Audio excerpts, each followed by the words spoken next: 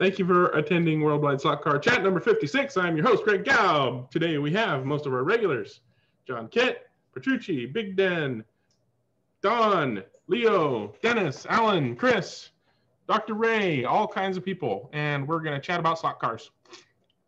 John already said he's got some show and tell. So, John, show and tell. Oh, you weren't ready. No, well, I muted because I didn't want to interrupt that absolutely fabulous intro, by the way. And it's nice to see you're practicing. Absolutely. I can do my announcer voice too. Ha ha. For only $49.95. Wait, there's more. Wait, there's more. Okay, so hang on a minute. Let me just get this going here. And I will share screen. This is the final of, believe it or not, the 356. And let me just share this for you. Here is the chassis. Of course, this is comedy, I'm sure, to the respective expert chassis builders. You know who you are. But that's what I kind of did. Now, just to let you know what I tried to do here, this is an 030 motor. There's one piece of brass here that goes to the guide. And then these pieces of, they're really spring steel, hold the front axle. And they're soldered to the pan at this point, as are the mounting points for the body. And maybe there's a better shot there. So this actually moves a wee bit, but it's controlled by, at least to the upper side, by this axle tube. So that's the chassis, which actually goes really, really well. And here's the car, which turned out really quite well. I'm dropping go down a home. I took 50 from your wallet. Oh, hello. So there's it finished. I'm just getting a white screen right now. You're kidding? Okay, yeah. Hang on. It's a very, very bright color scheme. Oh, there you go. Oh, I'm sorry. My apologies. I hit next and something must have happened. My apologies. So here we go. Let's try this now. Is that better? That's the light blue on a track. Right, exactly. Yes, it's been finished and hand painted. What I'm really, really surprised at, and you know, I shouldn't be saying this maybe, but look at the way that photo etch. I guess, lack of a better description, what would you call that? I guess badge. Badge. Thank you very much. Came out. I'm just like. See you. Totally amazed at how well it turned out. And putting the steel in the sides of the car really turned out well. The photo etch for the back grill of the engine worked out well. Really quite pleased. And it goes around, and this is a Chris trick. I used ferrules for the exhausts. And it goes around really, really well. And there's the chassis from the underside. Looks great. Yeah. So there you go. So again, I would really like to hear what you again. Hopefully you can see Dennis and Chris that there is. You see there's some movement from, I guess, this solder point to here. And yeah, I think you can see that. Although personally, I would have extended the solder back now towards the motor right until the end of that piece of wire. Oh, so you put it here then? Put it all, well, you know, you could. I would have started it there and then moved forward to a point wherever you wanted it to end, to give you whatever little bit of flex you want at the front. But certainly, I wouldn't have left just that center of the pan. I would have, you know, if that length from the front axle to the front of your solder joint there is how much you want, then take the solder from that point all the way back to the end of the wire just in front of the motor. It's probably more than anything, it would be a strength and an aesthetics thing. If you look at the top view, John. Top view. Oh, top sorry. view of the chassis. Yeah. Okay. So this one, yeah. Yeah, and quite honestly, what I see there is an iron that's not hot enough. Oh, okay. Right. Yeah. Yeah.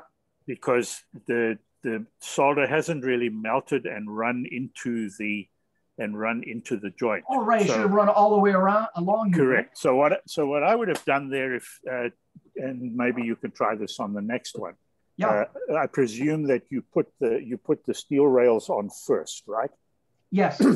So while it's on your jig, put the steel rails on and start your soldering from the back end right next to the motor. Oh, from here. And then, yes, and heat the wire and the brass up and allow the solder to flow with the heat as the heat propagates forward.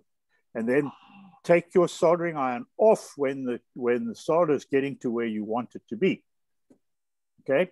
So not just when it melts, but where you allow it to flow. Exactly. Gotcha.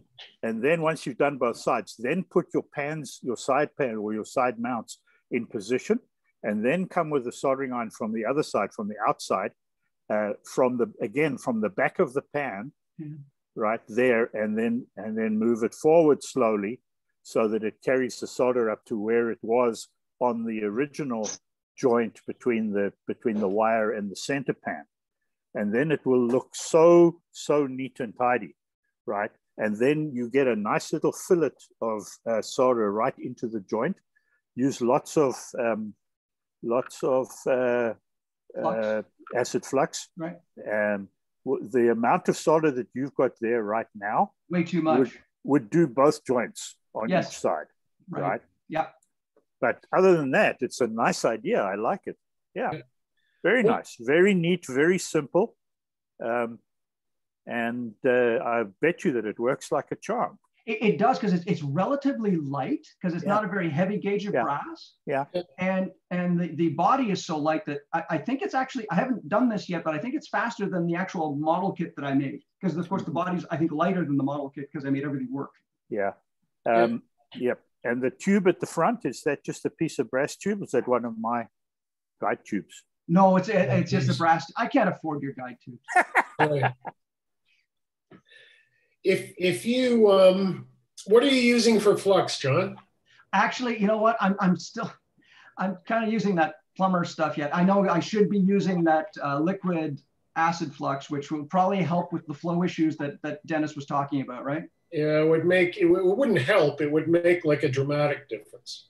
Oh, okay. Well, that would help then.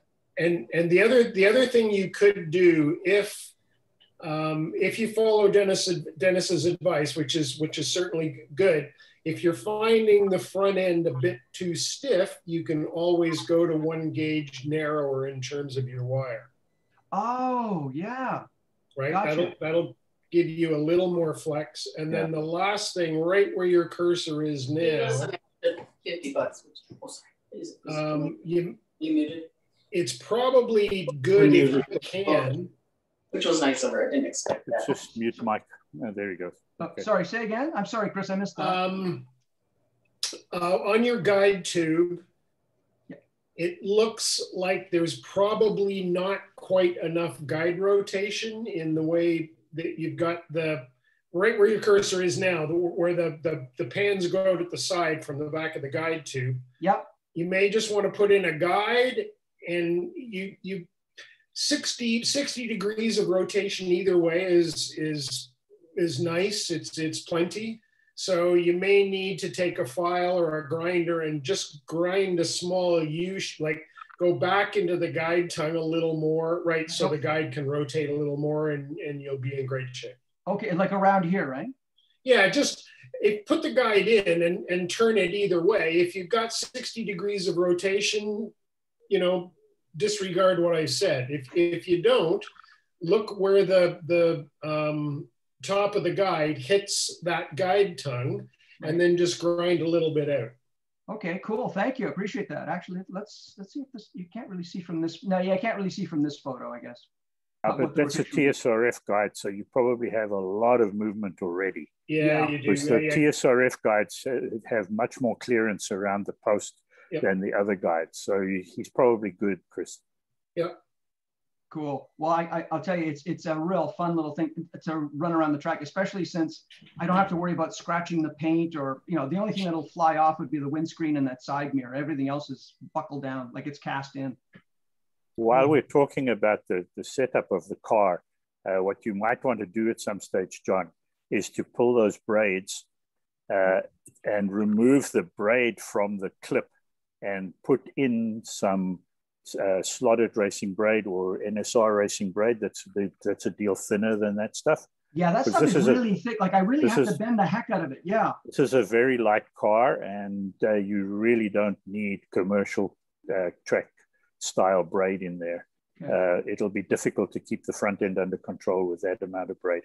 Yeah, so, you're absolutely right. In fact, I had to adjust the height a little bit because of the darn braid. Oops, I'm going the wrong way. Because of the darn braid. You can see I got the wheels on the track, but it really took a wee bit of fettling to get that to happen. Yeah. Yeah, so putting regular 1/32 scale braid, thin braid in there will make a big difference too. Okay, oh, awesome. Thank you so much. You're welcome. Other than all that, John, it's a great job. Oh, other than that, yeah. Well, listen, I'll tell you, you know, again, I defer to you folks because you guys really know. I look at your chassis and weep with joy and anguish at the same time. John? Well, it's just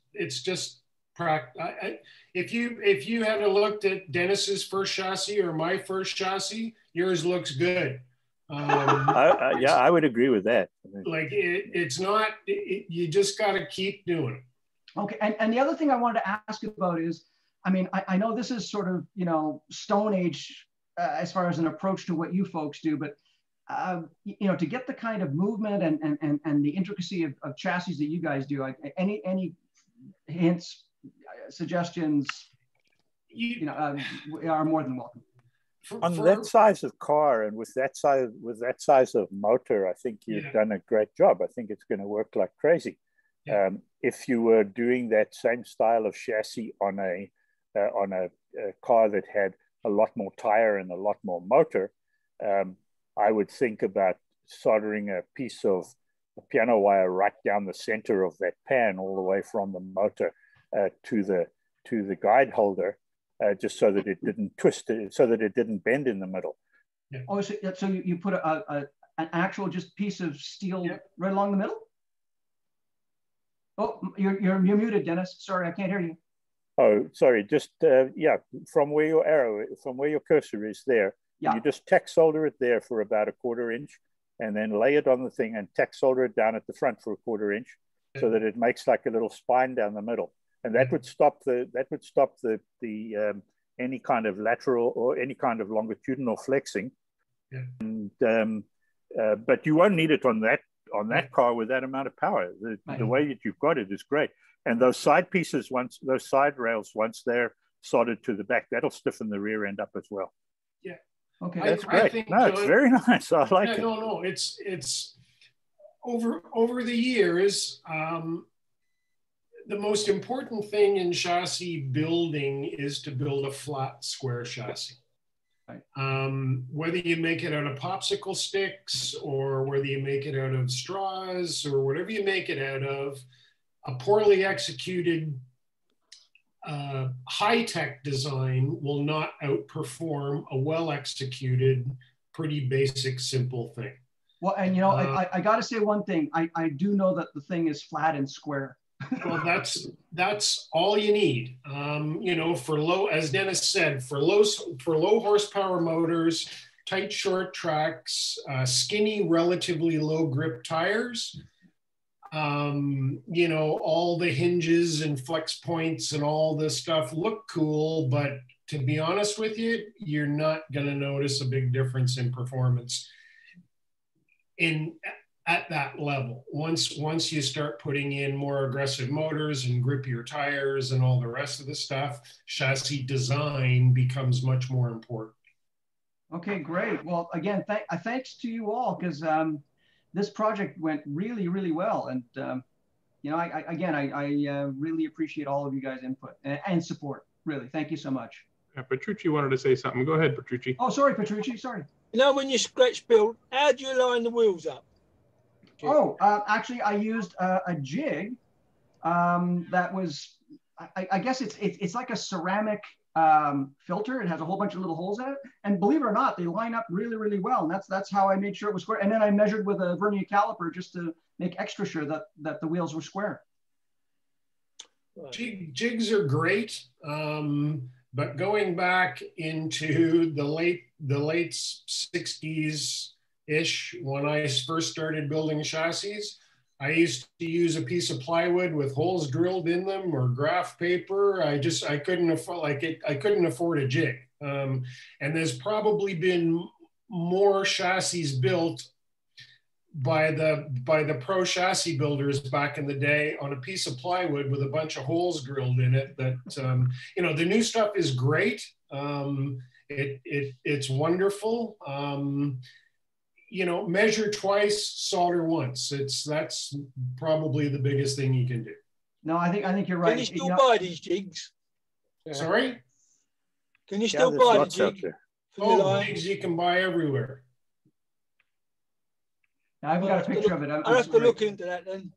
There's a company called Precision Slot Cars, which makes a big variety of jigs, and they have a couple of jigs specifically. I think they're called 1/32 scratch builder jigs. I've got a picture somewhere if you're interested, but for 32nd scale cars, they're wonderful.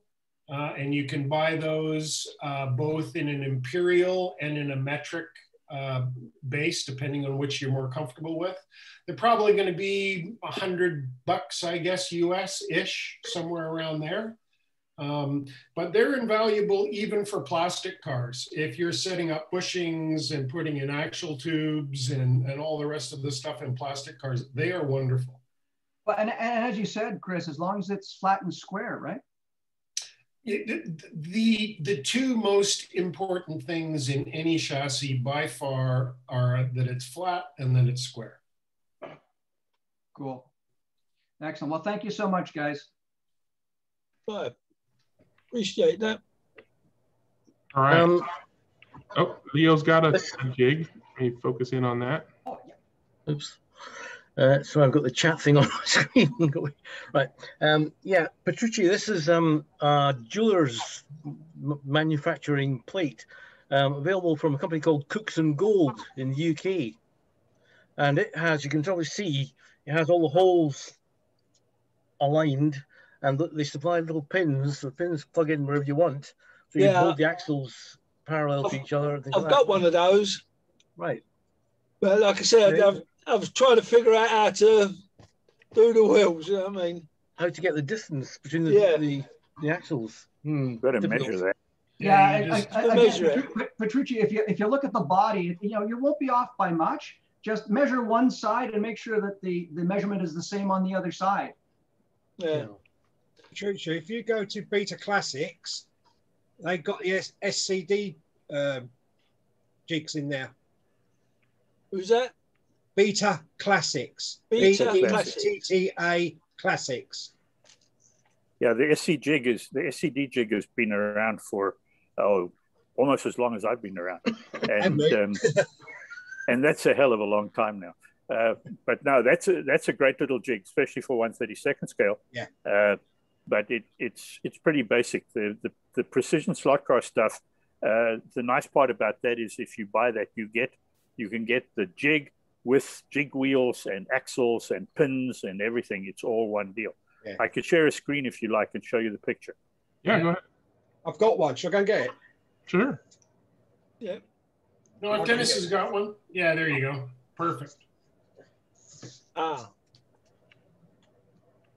Yeah. So that's what you get from Precision Slot Car. I can't remember. This is the Imperial version. So the wheelbases are marked. The basic reference is the rear axle, which is on the right-hand side, and then the wheelbases are marked to the front, and the guide lead ahead of that is marked to the front. Then there's a little 3/16 pin that goes in there. Unfortunately, it's all made for a 3/16 pin. So if you want to use smaller guides like the 3.4 or 3.7s that we use on the scale auto guides and others like that, you have to make your own little adapter. But then they also provide a set of jig wheels, the big ones with the 4 numbers on them. Those have the ability to set up different sizes of wheels. The front one, the smaller ones are for fronts, and these were made originally when we out here in Southern California were running a Retro 32 class. And so they're made for, I think, for 615 fronts with 15 thousandths clearance, and for a number of different sizes of rears with 40 thousandths clearance. So that's how those are worked out. So what's all the holes in the middle for then? These holes in the middle are for pieces of, you put pieces of your little stainless steel pins in there to hold the rails going fore and aft. I see. From the rear end to the front end to keep them square and parallel. And then down the middle, if you have the kind of chassis that requires a center spine, then there's a set of holes there that would hold a 2 millimeter, or no, a 16th of 2 millimeter, or something like that, and a 3/32 piece of wire down the middle if you needed it. It's a very nice little jig. Is that the one that's made of corian? Yes, they're all machined from corian. And then he has a similar one that is all done in metric sizes, although the pins themselves are still in imperial sizes. Right. So now I understand. Thank you. You're welcome. Excellent. Thank you for helping with that explanation, Dennis. Does anybody else have anything they want to show and tell? New I do. Well, Big Den's raised his hand, then we'll get to Chris. Go ahead, Big Den. Yeah, well, all this talk of 3D printing and things, I thought I'd knock up something myself just when I had a spare hour or so. Of course, if you believe that, you'll believe anything. This is my new slotted DTM car. It's the Ellen Law version, only just come out in Australia. One thing I'm a little bit surprised about is the lack of clearance in standard form. I cannot get a piece of 1/16 brazing rod under that chassis with the standard wheels on it. I'm tempted to say that's good, but I won't. Yeah, well, if you need some clearance in your club rules, Dennis, it's not much fun at all. No, true. Then, yeah, I mean, the colour mightn't appeal to everyone, so I actually got a couple of special accessories that went with it. A couple of rattle cans in random colours, you know, that. The best colours. Well, it looks kind of gold rather than yellow. But I'm going to say that's the lighting. Okay. It's just our bright sunshine down here in Australia at 4 a.m. in the morning. That looks nice. It's a nice looking car. Yeah. That chassis actually works very well. And the stock tires are not bad at all, I found on wood. Yeah. The other thing that's good for me is that when I'm accused of driving like a girl, now I can say, well, it's appropriate. Yeah. Well, thanks for showing off your new stuff, Big Dan. What you got, Chris? I actually just want to go back to the jigs just for a second. Sure. This one. Is it up? Yep. Same as Dennis's. This is the metric one.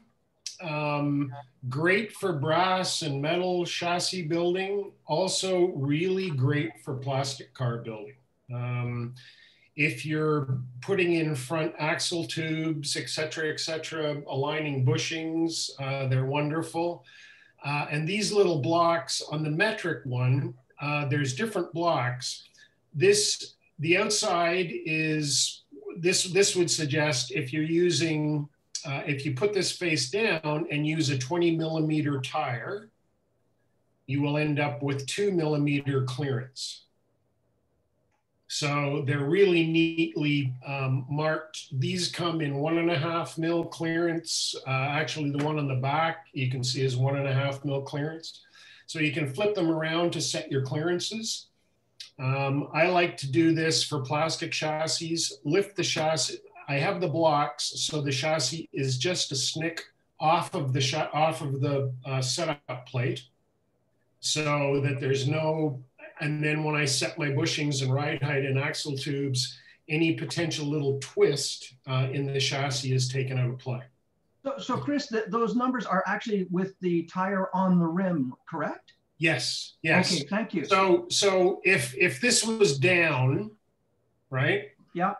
and I was using a 21.5 mil tire with a 2 mil clearance block, I would get a 2 mil clearance underneath the chassis. Oh, gotcha. Okay. And that's assuming that the chassis is built right on the deck of the actual block. So these are great for a variety of reasons, not only for brass chassis building. They're great for a bunch of reasons. So you're essentially using it as a setup block then? Well, yes, yes. I think, again, back to my comment, things should be flat and square. Right. When I use the setup, you just have to match them left to right, obviously. But if I set my bushings and axle tubes or whatever all nice, flat and square, that's going to be a good thing. And the inside little pins, as Dennis was saying, you set the inside pins to your wheelbase, throw an axle through both of them. So that makes sure both the rear axle and the front axle are parallel. You do see, some scratch builds on the forums. And when you look at them, you can sort of tell that the axles are not parallel. So this really goes a long way to helping that. But I imagine that would happen also in plastic chassis as well, that you could basically straighten one out. Oh, absolutely. The next one is the finished McLaren that I was doing the other day.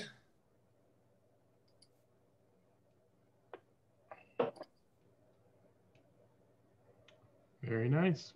Nice. That turned out so well. Yeah, I'm pretty pleased with it, and I think the new owner is going to be pretty pleased with it as well. How do you let that out of your hand? Seriously. It's a plastic car.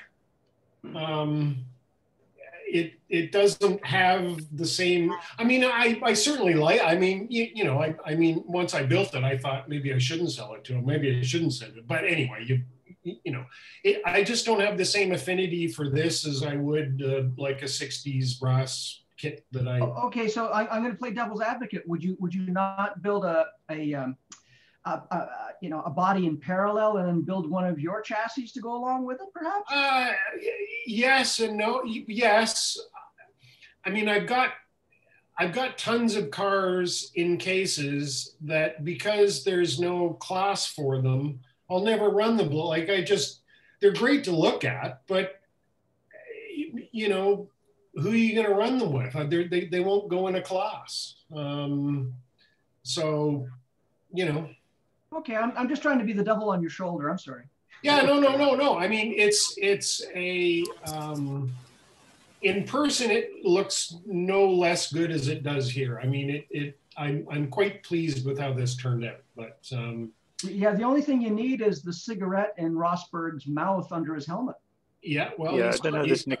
Yeah, this is Kiki, of course. Yeah, so he did smoke as I remember. Yeah, this is how the car ran for practice in the 1986 Portuguese Grand Prix. It never ran in a race, and it never ran again. Yeah. So I just thought that it was. I was a huge KK Rod. I love KK Rosberg. And I thought this was, everybody's going to build the red and white Marlboro cars, and they're going to make Ferraris and stuff like this. So a few things separate this. All the NSR cars here have the side vents. So I filled those in.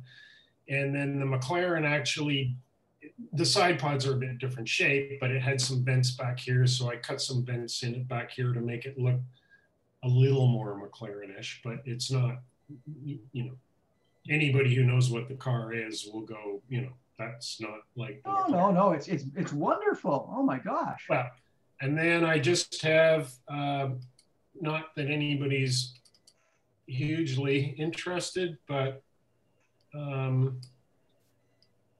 it's running rules for this one.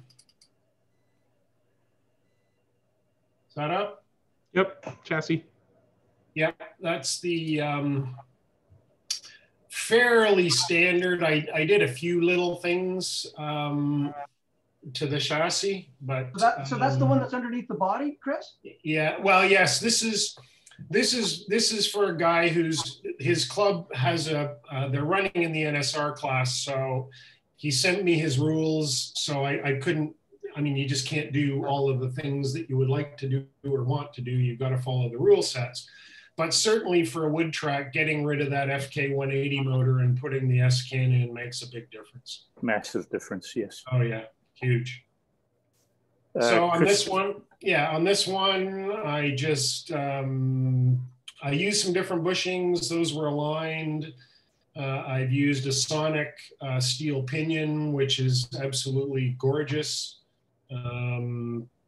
Spacers on either side of the crowns, so you'll never lose gear mesh and silicone washers. Is that a solid front axle, Chris? Yeah. Yes, but it isn't. I have glued I soldered a little steel washer onto one end, and I can see some sort of silver there. That's why I'm asking. Sorry. Well, yes. He just painted the axle, right? Sorry.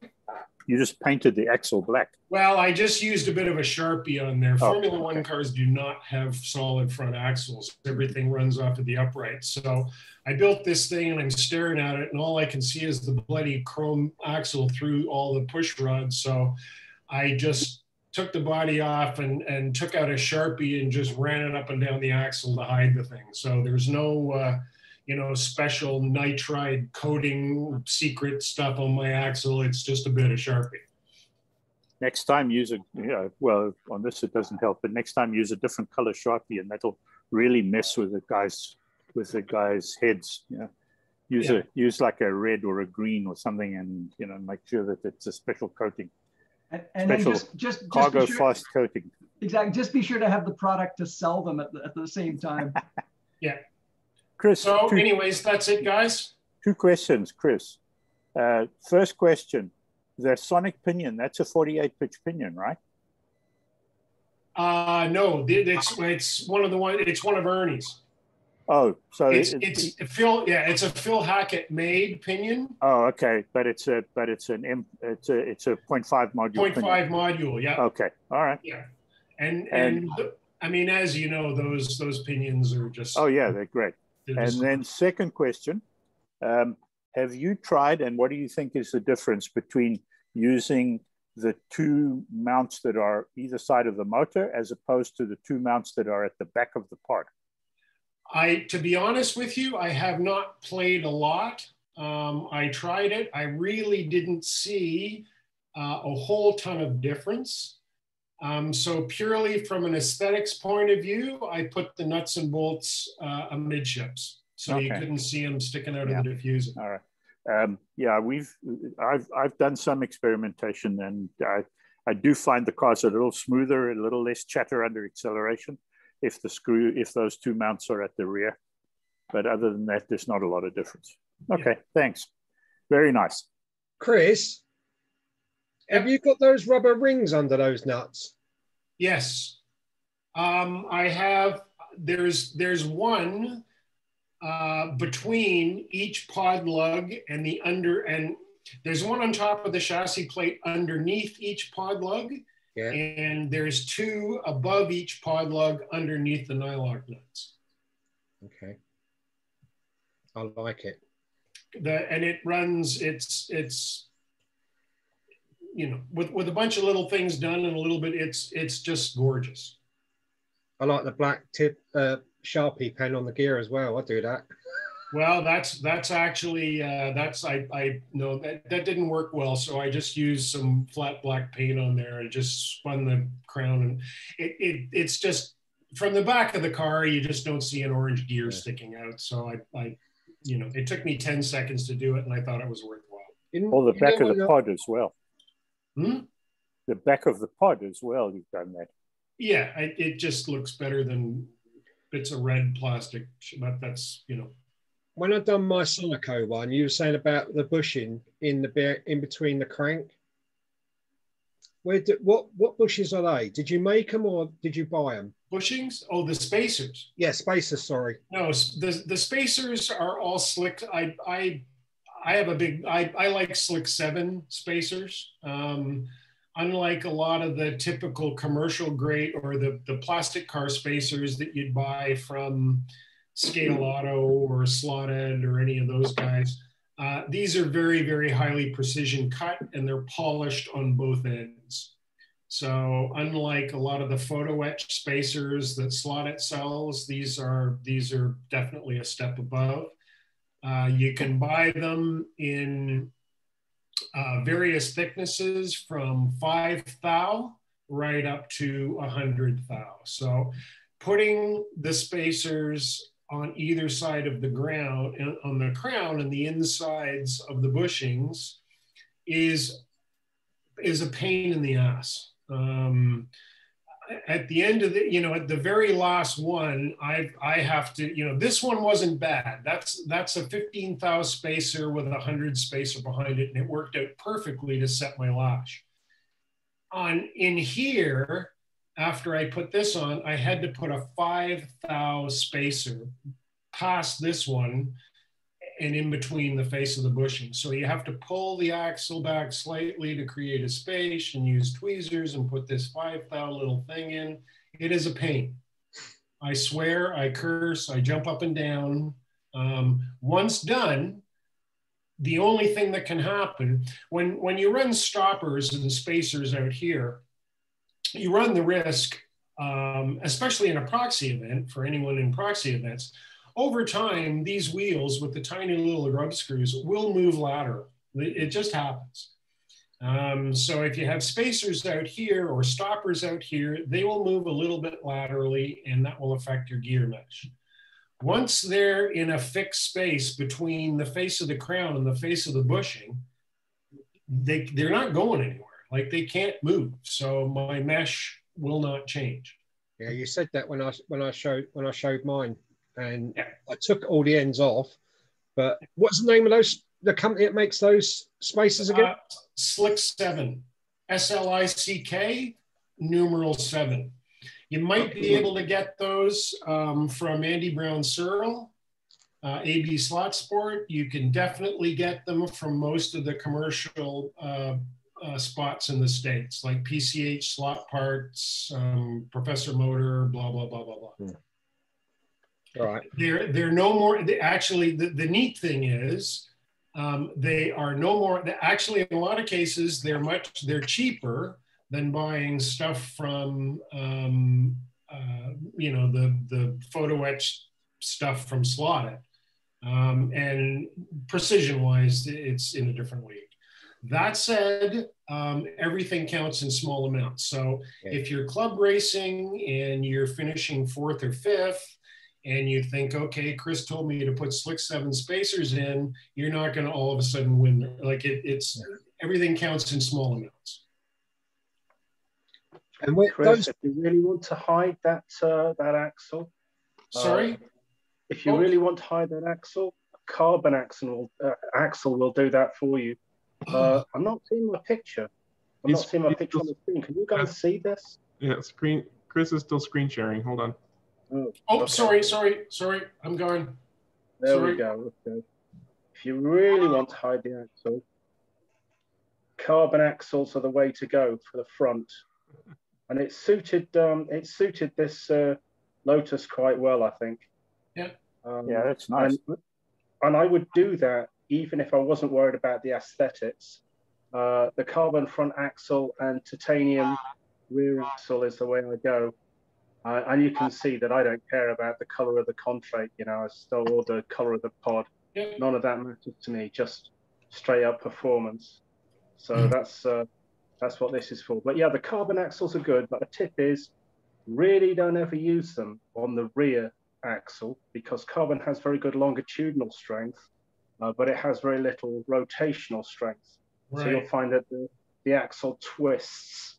And it was an early experiment I did. Most of them aren't straight.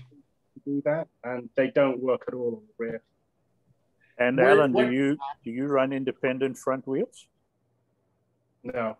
Okay, so running an independent front wheel the way that Chris does, where one wheel is actually rotating on the axle, it's probably not such a good idea with a carbon fiber axle. Mine's running independent. On a carbon fiber axle? No, on the steel, same as Chris. Sorry? Yeah, I don't know that I would run. I would prefer then to use a titanium or a hollow steel axle if you're getting the cars to run, or if you're getting the wheels to run to rotate on the axle rather than rotate with the axle. Yeah. Yeah, the wear on that, and that's the same. Where do you get, whose titanium axle is that, Alan? It's a slotting plus titanium axle. Titanium axles, just unless they're very good quality, a couple of steps up from slotting plus, they wreak havoc with bushings. Yes, I don't use bushings. I use sealed bearings. Okay. When I'm using titanium axles. Yeah, there's a lot of controversy on this. All high-end slot cars, really fast slot cars, good slot car builders use steel axles for a reason.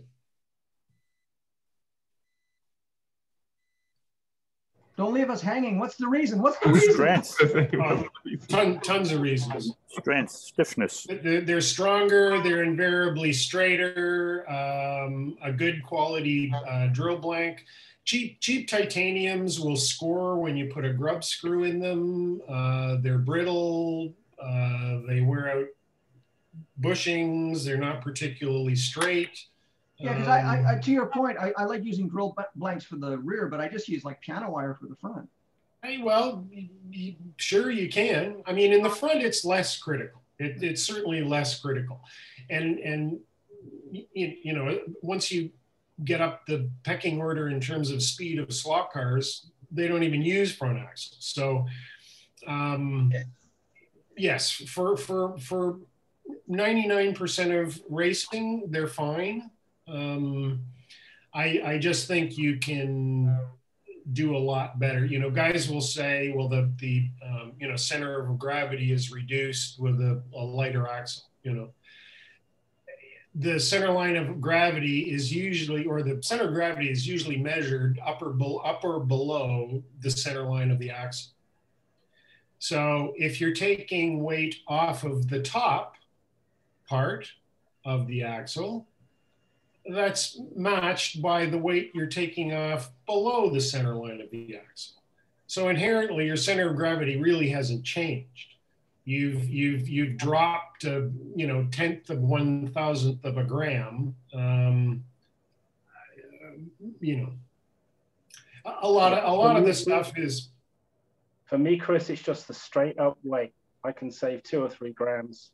I mean, how do you stand? I will sometimes use hollow steel axles. Yep. I don't have a strong opinion on them. I don't think they're as good as the titanium, but I use those if I'm using brass bushings rather than sealed bearings. I mean, have you found those useful? Again, everything counts in small amounts, Alan, and don't. This is, I think Dennis and I sort of relate some of our 30-second scale stuff to stuff we've done in the past, which is certainly much more critical. You know, you're not going to do any harm running a carbon axle. If you really want to run titanium axles, I would definitely investigate getting some good ones. And slotting plus are not good. It's just not. It's a low-grade titanium alloy. It's not titanium. It's an alloy. So. You can go, I mean, there's a bunch of the high-end guys like Koford and Cahoza and a few guys make some really good titanium axles. Really good has a price tag. Again, will you know, if you're finishing third with the slotting plus axle, excuse me, and you put in the Koford axle, will you finish first? Highly unlikely. But again, it's all tiny little bits. Okay, thanks for that. I had a tip, by the way. You mentioned Keke Rosberg smoking, and I was preparing a car for a proxy that's going on at the moment, the UK road race proxy.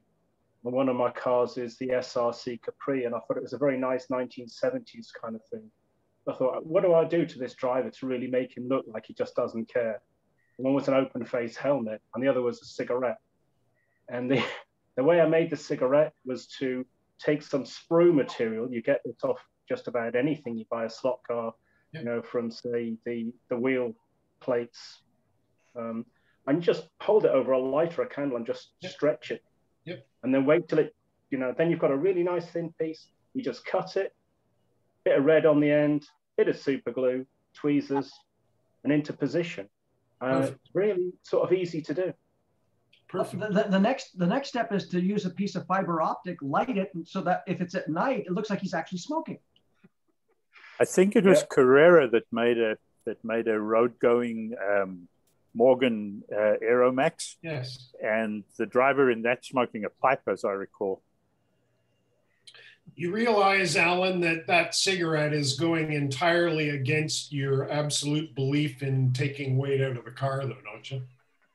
I hope you thinned out that red paint that you use for the end of the cigarette.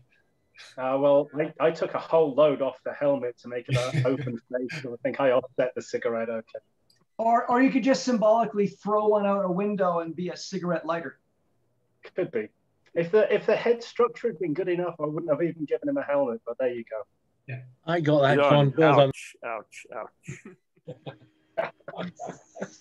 Well, we look forward to high macro photos of your dude with the cigarette hanging out of his mouth. So you better get those pictures taken and share with us. We will see. It's on the proxy now, so it's not going to be coming back for a while yet. And probably not with the cigarette. So you're going to have to replace the cigarette and then take pictures. Yeah. They're due here in 2 weeks' time, so I'll take photos. Oh yeah, okay. Thanks. Does anybody else have anything they want to show and tell? Any new? Go ahead, Paul. You know, we're talking about buying fly cars, taking them apart, throwing the chassis away. I've done it again. I bought that, that's the Lola, and I've stuck an Amato chassis under it,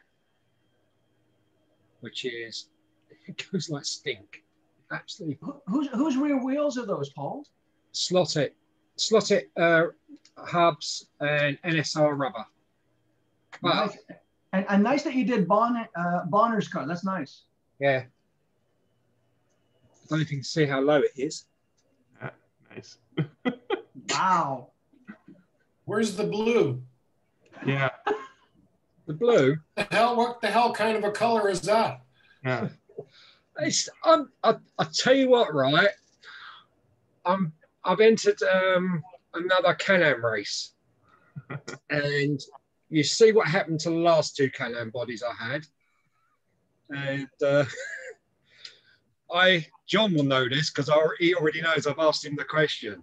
I've gone and bought myself a honker, and I'm trying to find out what colour purple it is. And then I was talking to John and said to him, does he know? And he sent me a link, and I found that Pato's does the decals for it. But I've gone through every dealer in my area to find out if they can mix up Passion or Passon purple. And none of them have heard of it. I said, well, it's a 1967 colour. Well, no, actually, the color was actually named after a Ford executive because it was basically what they had in the Holman and Moody bin and just sprayed it because it was used for a Fireball Roberts car. It was leftover paint. So I've got to now get that done. And a Surtees Lola I'm doing as well. So Paul, I can assure you, Paul, that your honker will run much better as a slot car than the real car ever did. Yeah, it's going to have all NSR running gear underneath it, so it's going to. I'm sticking a P68 chassis straight underneath it. Done. Well, show us that when you get it all taken care of. Yeah, I will. I've had to order the decals from Pato, so that's going to be about, I don't know how long it takes to come from Australia now. Probably about 3 weeks. So, and the body should turn up tomorrow. I've just got to get the paint. That is the hardest thing. Trying to find a sickly metal. Oh, did he disappear? Yeah, I think the paint police got him. Well, his connection was obviously dwindling, but hopefully he'll be back. Mike, you waved your hand. Did you have something you wanted to share? Yeah, I've got two things actually. NSR 91710 showed up. Mm-hmm. Ah, nice. It's not quite as good as the Fly as far as the detail work. Oh yeah. But it's still pretty nice. You can see the rear a little bit there in the front.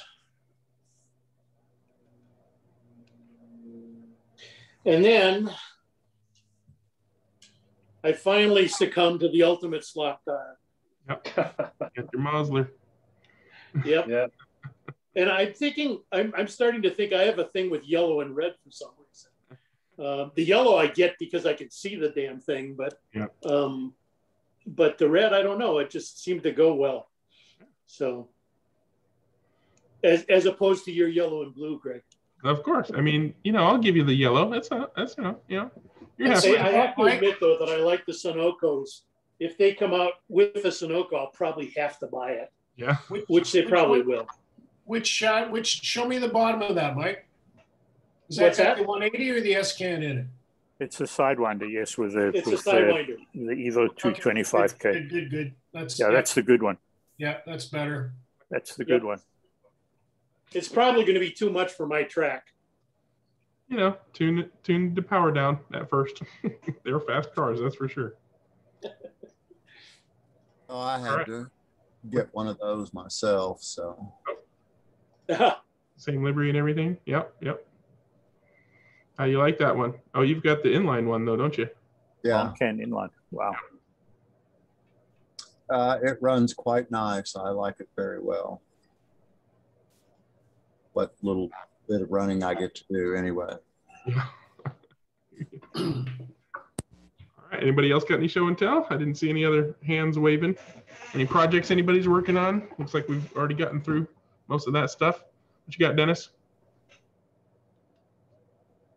Have I told you guys that that I'm helping the family of a departed friend who raced slot cars with us to dispose of his slot car collection? I think you mentioned it. But I might have mentioned it a little while back. Yeah. It's now happened that I have the guys, everything that the family did not want to keep is now with me, and I'm in the process of cataloging it all. So once I've got that done, I'll let you guys know.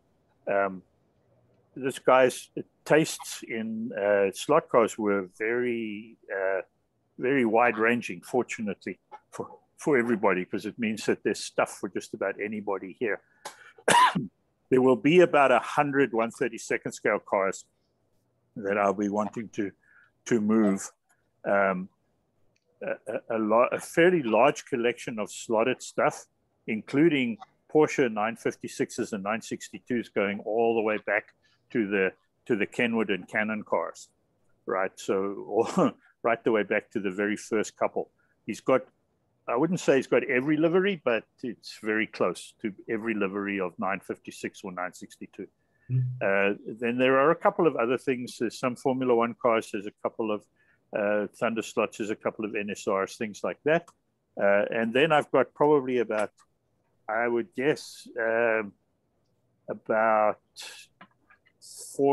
25 to 30 124th scale retro cars.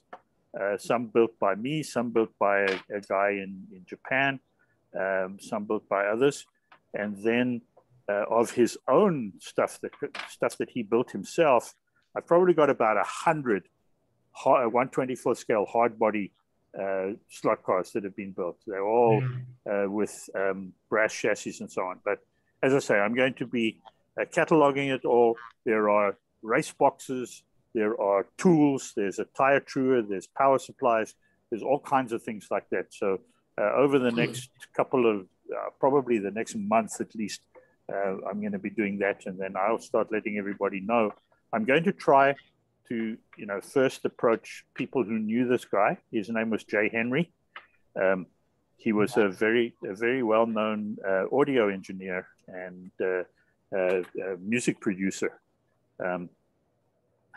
with a couple of Grammy nominations and things like that. So very well known in other circles too. But I'll let you guys know when this is all done. Hang on. I mean, I'm sure you're gonna answer this next, but basically, is this all through you? Or are you using the help of Electric Dreams or some other shop thing? Or right now, it's all through me personally. I'm trying to get my friend's son to set up a dedicated PayPal account so that I don't have to transfer the money, so that it goes directly to them and the family. He has 2 young sons, and this would make a big difference to a college fund for them, I'm sure, because there's a lot of stuff, man. There's a lot of stuff. Anyway, Dennis, is part of this also setting up like a quick little website with photos or something? I'll think about that. Certainly, the first thing that I'm trying to do is to get a spreadsheet together with, catalog the whole lot. When it comes to slotted cars, really all I need to do is just give you the guys the number, tell you this is a slotted Canon 956 CA01B or whatever it is, and it has N22 tires on the rear, and other than that, it's in perfect condition. That's all I'm sorry. I need to say. I was already thinking about the builds that he made, because that's where I get a little excited. I mean, gosh, they must be really, really nice. A lot of them are very nice, but they're pretty much all 1/24 scale, John. That's quite a task, and kudos to you for doing it. Thanks. Yeah, he was a really good friend. So it's something that I'm doing for his family. But that's it for me for now. Okay. Well, we'll look forward to updates on that, and hopefully there's an easy way for you to share pictures of the things that aren't just catalog items in the future. And yeah, we'll definitely talk about that again. Paul, I heard your name kind of chime in a second ago. What were you going to say? I froze out after I was talking to you. I don't know if it all froze and it chucked me out, so I don't know what I missed. I'm just glad we now recognize your alter ego. Yes. Yeah, well, it's always been that. You know that, innit? My laptop is now on another 100% mic download, whatever it's doing. I tell you what, right? That thing does more downloading and updating than it does ever get used. Yeah. I feel like stamping on it sometimes. I think the only thing that you missed was that Dennis is helping sell the slot car collection of a friend of his who passed not too long ago. So he's going to keep us up to date on that. Is your new favorite color now pink? No. It's still blue and yellow. Here, let me fix that. There. Oh. All right. Does anybody else have any show and tell or things they want to talk about, ask about, circle back on, or shall I look in my list? Go ahead, Big Ben. Yeah, I was just going to say, I thought Paul's favourite colour would be green, Teresa Green. Oh, that's her nickname. Don't go on it. Uh-oh. Alan, what were you something good? Go ahead. This is something that me and a bunch of other guys are starting to get interested in. It's a TR7, yeah. Nice. The least fashionable top removable Triumph. And it sort of started as a joke. Because one guy refurbed a Triumph TR7 Scalectric model, and he put an Amato chassis underneath it. And I thought, I can do that. I've got one of those. And it was this car, when I had this is probably the oldest thing I own that I remember receiving. I mean, I have a teddy bear on my shelf that I received when I was 9 months old, but I remember getting this TR7. And I remember how disappointing it was when I put it on the track. And I think everybody had that. So I thought... Sorry, Alan, but it modeled the real car in that respect, though. Yeah. Totally. So, you know, 2 or 3 of us, well, there's 3 so far, maybe there'll be more, are getting these old shells. You can pick a working model up off eBay in the UK for probably about £15 or something, and you throw the chassis away. And you choose something else. You can either use, this is my solution, the slotted HRS2, and I choose that because I can change the body at a later date and use it as a different car. Other people are using the Amato chassis, and there are various other things, other 3D chassis. I love the wheels. The wheels look nice. cool. Yeah, the slotting plus by the looks of them. Those are SRC wheels. Oh, SRC.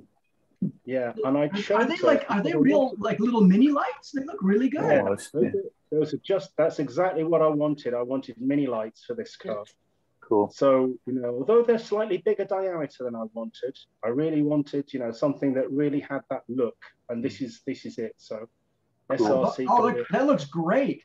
Yeah. Yeah. What was the body, Alan? Was it Scalextric? It is a Scalextric. It's a 1970s Scalextric, and the resin is cast in yellow. Some are cast in white, some in blue. And the only difficulty I'm going to have is that the back of the old chassis contains the detail of the lights, etc. So I've had to chop that off, and that's going to get inserted into the body at the back and glued into place. Yeah. And then masked and sprayed. I think I'm going to spray this. I have no idea which color I'm going to do. But doing this kind of thing, chopping up chassis and putting them on the back of the body, is a kind of a typical thing that you would do for disco racing, but they do that for the diffusers. Yeah. Chop them off the back of the chassis, put them on the body. So that's just sort of the start of my little project. Actually, you know, Alan, I think you've struck something there, because Scalextrics also had a lot of those like 959s or 962s. Yeah. That looked okay, right. But you could kind of do the same thing with it. Yeah, there is a thread on Slot Racer online, and if you go to Slot Racer online, you'll find it. There's now 2 threads. One's called TR7 refurbs and one's called 911 refurbs. And Scalextric also made a Mini, and I pity the poor soul who decides that he thinks he wants to get that working and racing and sent to a prop, because that really wouldn't be. I don't think that would be a plan that would work. I don't think there'd be any benefit in that. The red Motorcraft TR7, someone round the corner from where my granddaughter lives, it's just over about a mile away from where I am. He's actually got that on his drive, covered up, clamped up, and everything. Wow. He's actually got a replica rally car of that thing sitting on his drive. Has it returned to the earth yet? Because they have a tendency to do that. You can still see it's a TR7 outline with all the lights on the front and the mini lights and all the clamps. But the longest time, those cars were nearly worthless. You know, the TR7 was the least favoured. Nobody wanted that car. It was an awful car anyway. I mean, one of the worst that they have ever made. You know, and it's only in reasonably recent times that the TR7 has come back into favour and people want to buy them and restore them. Yeah, well, Triumph is the only car company that went from independent rear suspension back to a solid rear axle. Yeah, most American car manufacturers never made the leap to a independent rear suspension. Right? Mustang. Oh, they do now. And Alan, are you going to do it up are you going to refurb it as a rally car, or are you going to make it into a road race car?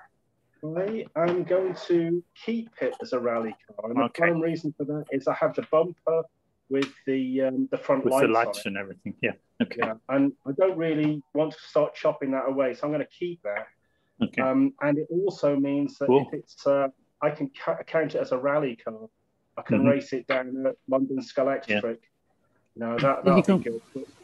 You did. Looks like Wayne's got one up and with the headlights up. He really wants to share that. What are you showing us, Wayne? The WSR 3D TR7. Okay. Okay. Can you see that? Yeah. We see a bunch of pictures. Can you choose one of them? And yeah, which one would you like a look at? The one with the kit of parts? That sounds good. Yeah.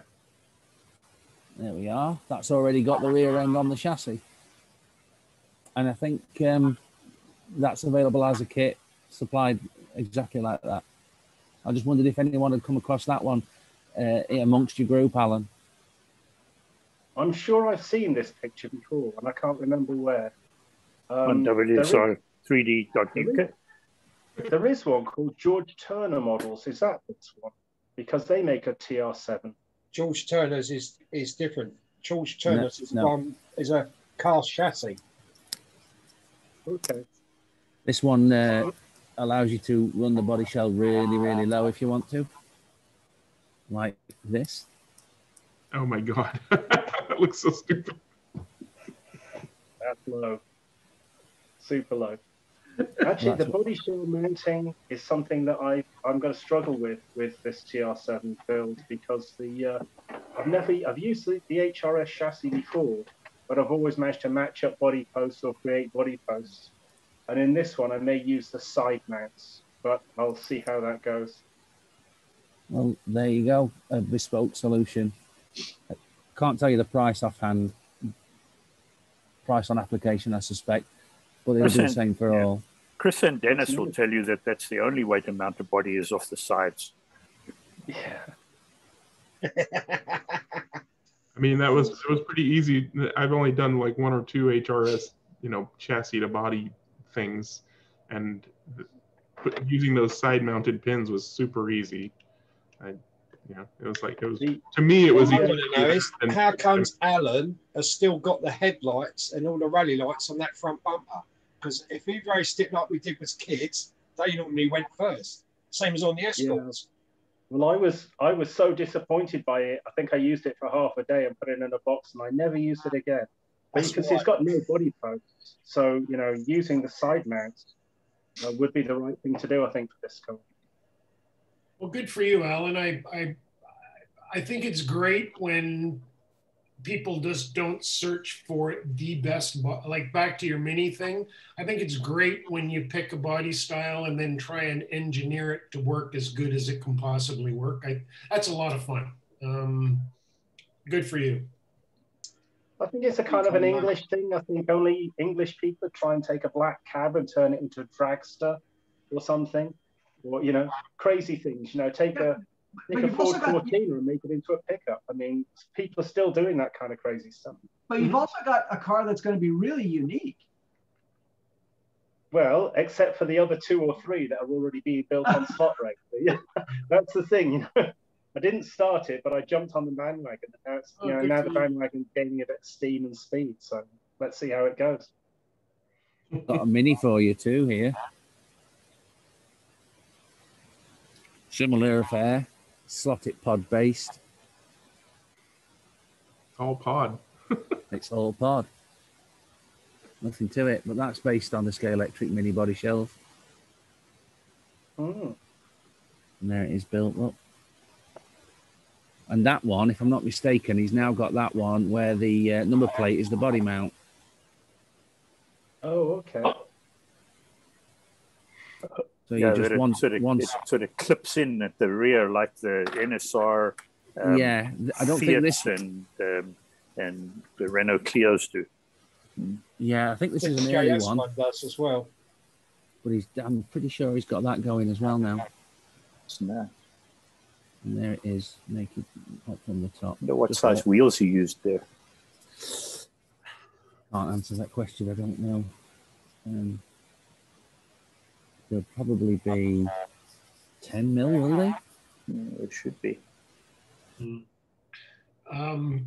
RS Slot Racing has some really nice scale 13-inch wheels, and they've also, Colin's now done some 10 and 11-inch Mini wheels that are really neat for the old Minis. Cool. Yeah, because a Mini's not right. A Mini's not a Mini if it has anything bigger than 10-inch wheels, in my opinion. Yeah. It did get 13s in production. Oh, I know that, but that's not a proper Mini. Oh, okay. My favorite car from that period, Scalextric, and actually as a kid I got the TR7 came as a pair. The other car was a Capri. Yeah. And that car was way better on the track than the TR7. It actually worked. It didn't look that great. And I did dig that out. I still have it, but it's about 55 millimeters wide. It's completely unsuitable for a modern reef. There was the Porsche and the BMW 3-litre CSL also at the same time in that kind of rally range from the mid 1980s. And of the bunch, I think the pick is probably the BMW. Listen, those were still better than the Eldon cars I grew up with, where the Ferrari was almost like 1/24th scale. I like the BMW M1 that the Spanish electric's done, but they just had the RX motor in it, didn't they? Out of the Hornby trains. Yeah, SCX.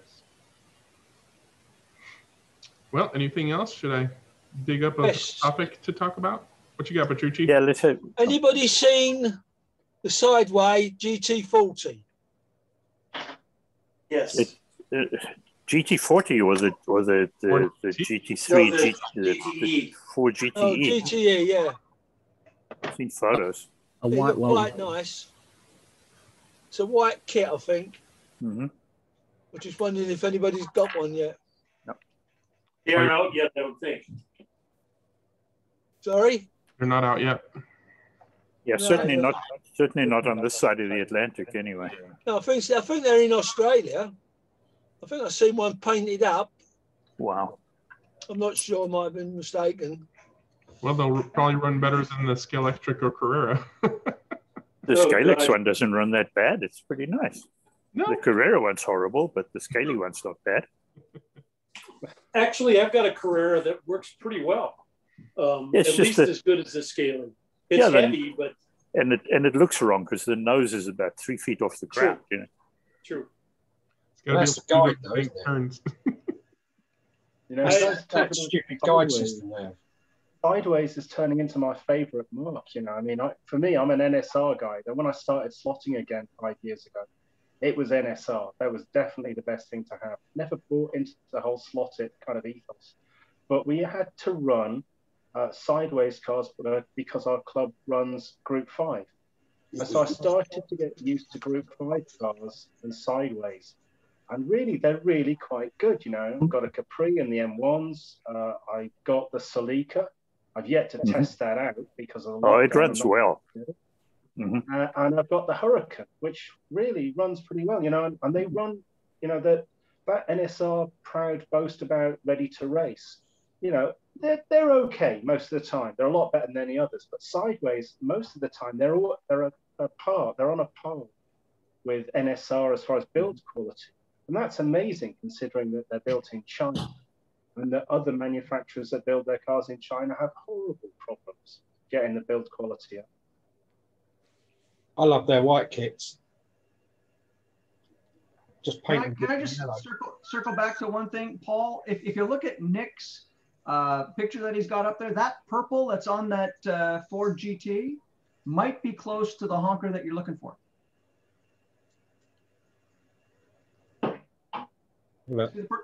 See that purple?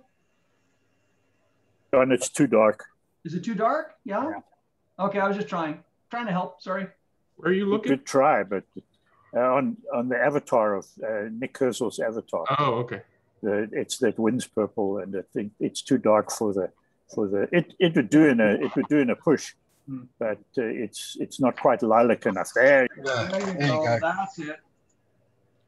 I actually spoke to Alan Nemesis and asked him, not Alan, Michael Nemesis, about what colour he used, and he said he had it specially made in Germany.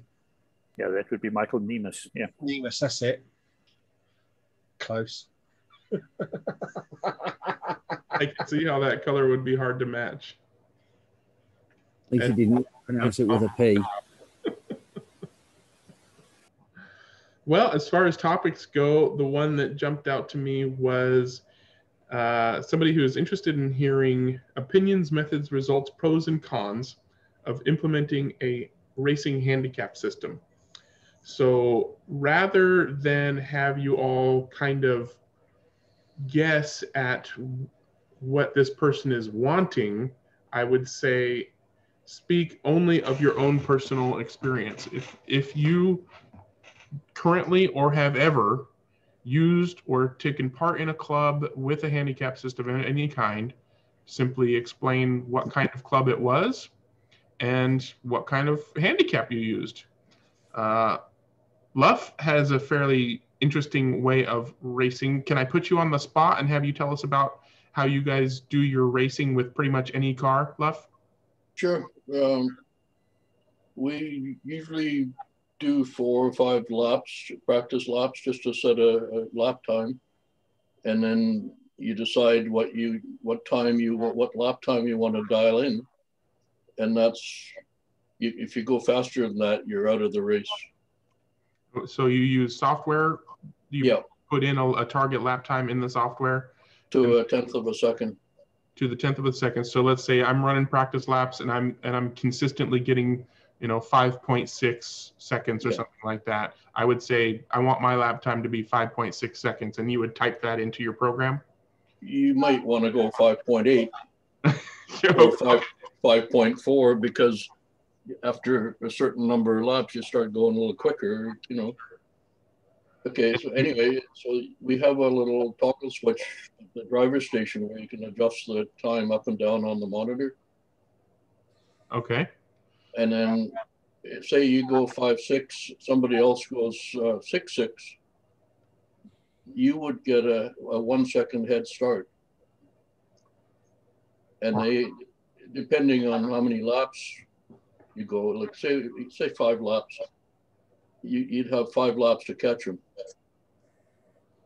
Okay, so if he's doing laps that are a second longer than yours, then he would get a head start, right? Yeah, the computer decides how much of a time difference there is, depending on how many laps the race is. We race sometimes 10 laps, sometimes 5, and when we had enough beer, we'll race 1 lap. What's the program that you use? It's one of our guys wrote the program himself. Special. It's really slick, because like we've got guys that have 400 or 500 cars. Yeah. And now they can run every car and be competitive. I think we talked about this a little bit before, and the person who wrote that program doesn't really care to put it out on the internet for other people to download. It's pretty much just for you guys, right? Yeah, he has to make up the wiring. There's a control box and a bunch of wiring that you have to do to the driver stations. Yeah, so he's integrated it into hardware that he's familiar with. Yeah. So he basically sets the whole thing up. And then you pretty much custom make the thing to fit the track, because the cable lengths are different. Yeah. It's the same guy that did the hill climb. The polarity change at the top is just software. Mm-hmm. And he wrote that program too. But I'm thinking, as long as somebody has a track power system where each lane is individually controlled for power, then a suitable software could be updated or written to have some. I think so, yeah. Yeah. But if once you dial in your time and you break out, it cuts the power to your lane. So if I say I want to do 5.8 and I run a 5.7, it'll cut me down? Yeah. Nice. and then usually we go 4 or 5 races per lane before we switch lanes. So you can change your dial-in time after every race. Yeah. What happens if you run a long lap? Like if I say 5.8 and then I run 5.9, that's fine too, right? That's fine. That's what you want. So what if I run a 6.5? Is there like a way too slow breakout or just a way too fast breakout? No, you can go as slow as you want. Okay. I mean, that makes sense. If you want to lose, everybody's going to be getting that much closer to you, right? Yeah. And if you want, side-by-side racing, you just pick cars that are close to equal. Yeah. And then everybody starts at the same time. So let's say I run some practice laps and I'm running at 5.6, and I decide I'm going to dial in at 4.6. That changes. You would have a really long wait before you got to go, right? Okay, yeah, I guess true. That would just give everybody a bigger.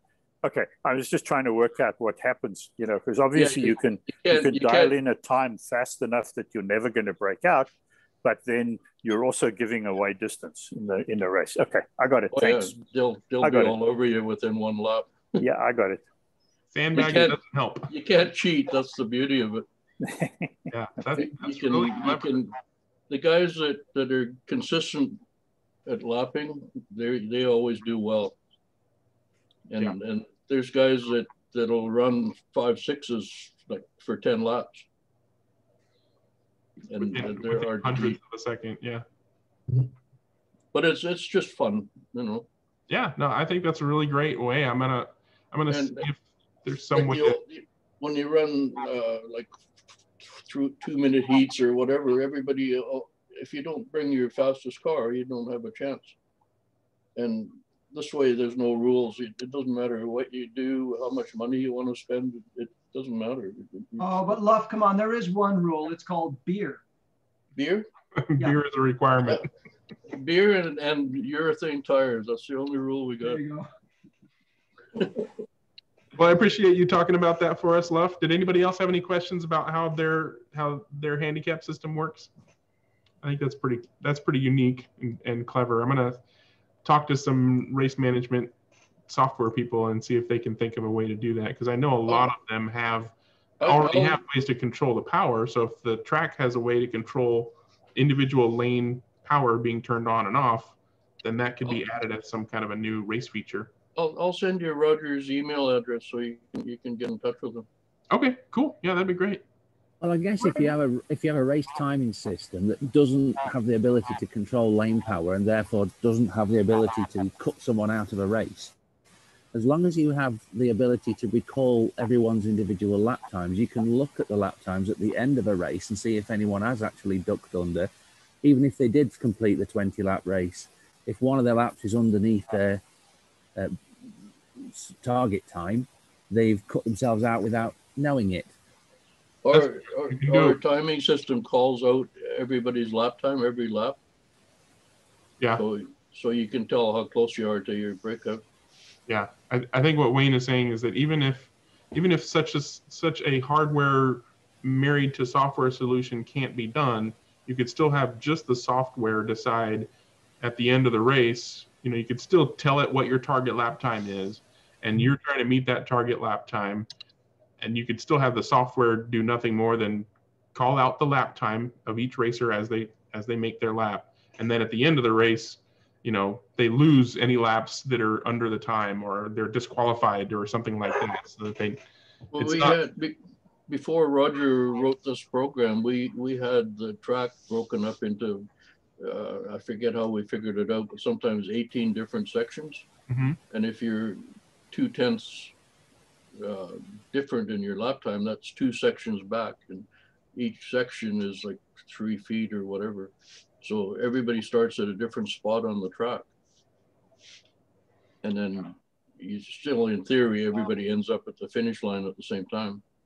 The slow guys get a head start, so that basically the idea is that everybody ends at the same, more or less the same time. Yeah. Yep. That's another way to do it.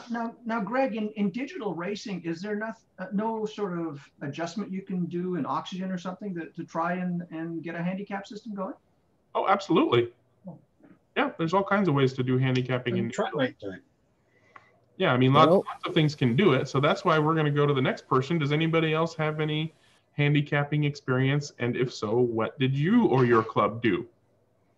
Anyone? Bueller? Okay. From, a couple of commercial tracks. The latest one that I was helping at was Mini Grid, and we had, amongst other things, a big 4-lane plastic track.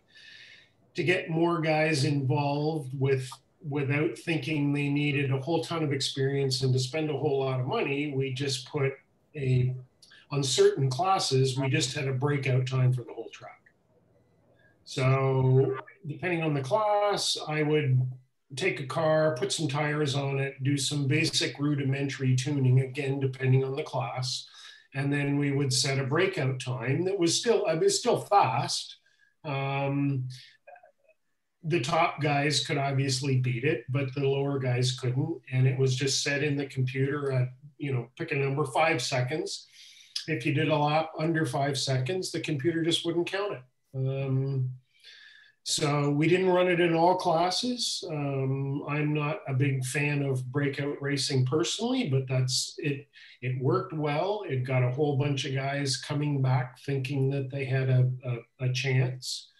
And again, depending on the class, I would set the bracket. So we had a lot of guys coming in and buying slot cars. And, you know, dad and his son come in and buy a car for 65, 75 bucks.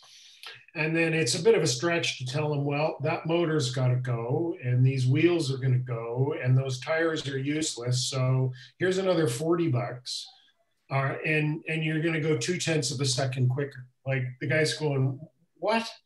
So I would take a car and then depending on what we would think would be appropriate for parts and stuff, set a lap time and away you go. So it didn't handicap each person individually. It handicapped the whole field. The other thing we always did, again, which is not inherently a handicap, but in every series we had an A group and a B group. So we all run together. So you and I run together at the same time on the track. But if I'm a B guy and you're an A guy, if you win, I get just as many points as you, because if I win the B grouping. So it tended to give the guys in the bottom rankings a few more championship points as we went along, because it became apparent that, you know, halfway through the season, if there's a bunch of guys who are looking at the score table and they're going, I got no shot at this, you'd start getting some absentees. This way, it bolstered the chances of the lower guys. And then from a sort of sticking it in, rubbing it in your nose position, the guy who was last in A at the end of the series would go down to B, and the top guy in B would come up to A. So there was a little after racing, having a beer, rubbing that in some guys' noses as well. So it was kind of cool. It sounds like a Premier League approach to club racing. Yeah. Well, I mean, mini grids. It's a very much a social. It's a social club. It's a fun thing. What were you going to say, Dennis? A couple of different formats that I've seen over the years. In South Africa, back in the day when I raced there, we had a driver classification system at national level, where, because we were only racing one class of car and a bunch of different tracks over a series of national championship events. So we would grade the drivers, race everybody together in qualifying and so on, and then split them out into their classes and let them run eliminations and a final in each class, as well as an overall one. And then, as Chris was saying, at the end of the year, then the based on the points and the relative positions, we would promote or relegate people from one class to another. That worked very well in the days when there was one class of car. At a club level, what I used to do, because you're running the same class of car every week on the same track, you have a lot of record of what each guy is doing on that track every week. And so I would take that and set a target, like a scratch target number of laps for the night's racing, which would be 4 3-minute heats or whatever it was, say 120 laps. And I would work out a handicap for each guy based on how close they got to that 120 laps. If anybody actually increased or got over that, then I would increase that number and then basically give everybody a new handicap. And again, you would race together, but when it came to points, there was a set of points without handicap and a set of points with handicap. That helped. And then what we would do every now and then, just for fun, after we'd done with the night's racing, we say, okay, now we're going to have a handicap final, and we would take the people and we would actually add the laps on the lap counter and stage them around the track so that in a 3-minute heat, everybody was theoretically going to hit the finish line together, and that worked. That was a lot of fun when you have to chase from the back. The group that run at Buena Park Raceway with the 124 scale hard bodies have again a similar thing where they handicap. They handicap two things. They handicap drivers, but they handicap them within a class of car, because they have like, I don't know, 320 different classes of cars, and they love to run these run what you brung kind of races. And so you can run a 962 Porsche alongside a Mini Cooper, and you know, you're obviously not going to keep up with him on the track, but when the scoring comes around, there's a handicap available based effectively on the size and the different classes of cars. You know, GTP cars and Group C cars have a scratch handicap. You know, rally cars have a plus 12 lap handicap or whatever. So the cars are classified, and then the drivers have a classification as well. But I'm not really sure exactly how the guy who runs that thing, how he works those out. It's based on some kind of average over a period of time. And I guess the only thing that's always a problem with those kinds of systems is that somebody has to establish a track record, right? You have to be there for 3 or 4 or 5 races before you can actually get a handicap. I guess it's like golf, you know, where you've got to play a number of rounds before you can get an official handicap. But they do work well, and the concept is good to keep people involved. Yeah, I mean, there's so many different ways of leveling the playing field, or you know, however you want to refer to it, as trying to make it more likely for the people who aren't as good or who are new or whatever to have a fighting chance. You don't want to punish guys that are, you know, the fast guys. Exactly. You don't want to punish the fast guys, but you don't want to make the slow guys feel like they're never ever gonna have a chance. Oh yeah, you have to feel like you have a chance at least. Yeah, and so that's why I like hearing about these. I'm sure that's why the person asked about more.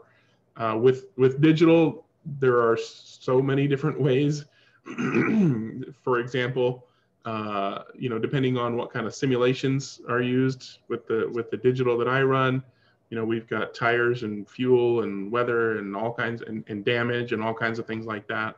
Some of the ways that we have tried to make things, you know, more fun is the better drivers would either have less fuel or a faster fuel burn rate, so they have to pit more often, and or a lower number of damage points. So basically every time somebody crashes, they lose one of their damage points, and in order to recharge their damage points, they've got to pull into the pit lane and repair. So the better drivers or the ones who are able to stay out of crashes, not necessarily faster, but don't crash very often, and therefore tend to win the race, have less points that they can use for crashing. Or sometimes, you know, we'll have somebody who's so new we don't know where he's going to be on the scale, and he's new to the track and new to the digital and stuff like that. You know, we'll just give him extra damage points so that he's not having to pull into the pit lane quite so often. You know, more fuel, or one of the concepts that has been used in other clubs I know of has been a kind of a ballast evening system. I think they use that in DTM or some other kind of racing, where they basically weigh down the faster cars so that they are more even. In digital slot racing, that's not really all that helpful to physically add weight to the car, but we can tweak the fuel burn simulations so that while, let's say, everybody else is getting 75% of full power when they have a full tank, the guys who are always in first position will only have 65% of full power on a full tank, and And, instead of 100% power on an almost empty tank, they've only got 90% or something like that.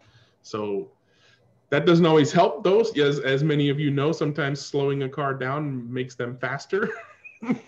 So, we don't have a prescribed regimen for how do we make the races more even. I can't just go and say, okay, well, Mike gets this much and Greg gets this much and the new guy gets this much. It usually tends to be, we race around, we have some fun, and then, the more we race, the more we understand who tends to be, first, second, and third, and who tends to be down low, and then we just kind of throw some numbers around until until we get it a little bit more even. I might have to try some of these other ideas. So I'm definitely looking forward to hearing more from you guys. Does anybody else have anything they want to toss out there, Big Den? Yeah, it didn't occur to me that we actually have a handicap system down here until I started listening to what you guys do. Some of you people might know that we have a full-size tarmac rally down here called Targa Tasmania, where people go out in various classes, various forms of exotic and less exotic cars. It runs over about 5 or 6 days. On the slot car track, we decided to run a Targa class so people to get a chance, like Luff was saying, where you could run your less competitive cars. So you would do a 1 minute qualifier to establish a median lap time. And so, for instance, if we had a 1 minute race, the guy that set a time of 12, say 5 seconds a lap would be expected to do 12 in a minute.